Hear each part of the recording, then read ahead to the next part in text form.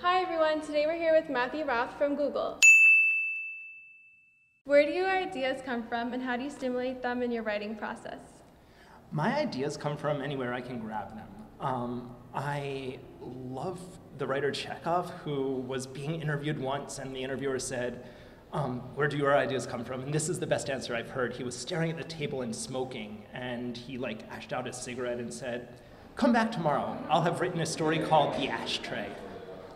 I think that inspiration is everywhere. We just partly need to grab onto what we can and partly need to realize what's there in the first place. That's so true. What is one piece of advice you would give to people who want to enter your competitive field?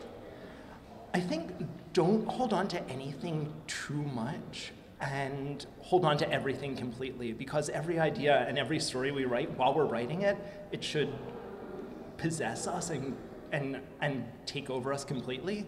But once you're finished, have a finished piece and move on to something else. I feel like some of my friends have held on to novels or stories or poems thinking, this is going to be the big one, this is going to be the big one. And really, you should do that, but then get something else and make it even bigger.